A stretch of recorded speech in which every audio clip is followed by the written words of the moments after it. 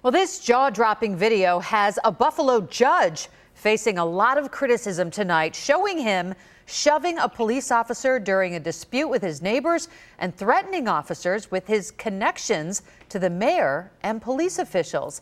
And that judge was never charged with anything. Good evening. I'm Mary Alice Demler. And hello, everyone. I'm Scott Levin. That police body camera video first surfaced on a law blog earlier today, and we have spent the afternoon trying to get more information on exactly what happened in it. Here's 2 on your side's Claudine Ewing.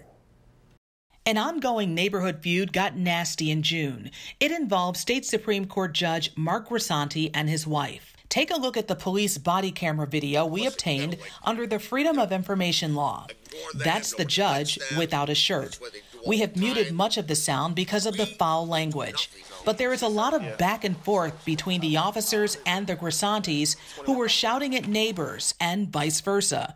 An officer tells the judge's wife to stop yelling. Stop yelling! This is going to be a problem for you! I don't care! Okay. Eventually, a Buffalo police officer has Mrs. Grisanti on the ground and he handcuffs her. The judge, obviously not pleased, starts shouting. Hey, you're not doing this right now! Hey! He then shoves a police officer, and another officer tells the judge to keep his hands off of a cop. The Grisantis were detained, but never arrested. The district attorney investigated. No one was charged. One reason is the officer did not want to press charges. When we asked the Buffalo police why, because if the average person shoved or pushed a police officer, they would likely be arrested.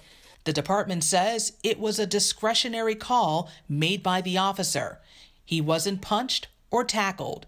We reached out to the judge for a comment, but he is not allowed to speak on the matter. However, his lawyer did speak with me. Does he recognize he probably should not have put his hands on a police officer?